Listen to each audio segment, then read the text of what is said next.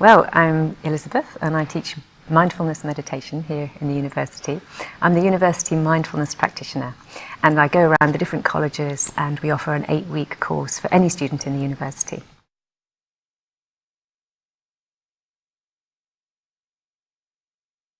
Mindfulness is really helpful if you're struggling with lots and lots of work, too much pressure, stress, or you tend to get really busy, your mind really caught up and racing around with things. It's a really helpful way just to calm down, ground yourself, sort of feel you've got more space. So somehow everything feels more spacious and you feel you can cope better. Often people who practice mindfulness tell me they're feeling much more alert, they're taking in things much more.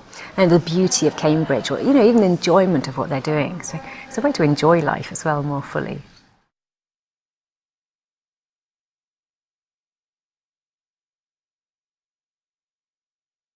For example, I'm singing shortly a recital in Great St Mary's on the Market Square. Now, I haven't done a singing recital for about 25 years, so it's a big thing for me, and I've been working really hard on the music. And yeah, I'm nervous about it. Yeah, but what I'm doing with those nerves, well, I'll tell you when we get there.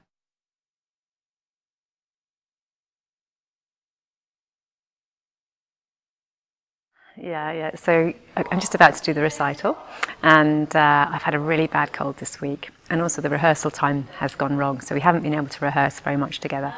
So lots of stress factors, and yeah, I used to get really, really nervous about these things in the past. In fact, I think I still can, and then I just get taken over by the nerves, and I start trembling, and I don't feel I can do anything properly. I think that's quite common when you get really nervous.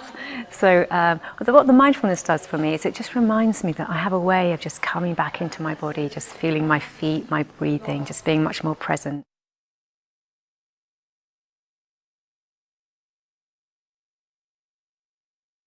Well, if I make a mistake, I'll just be quicker at getting through it.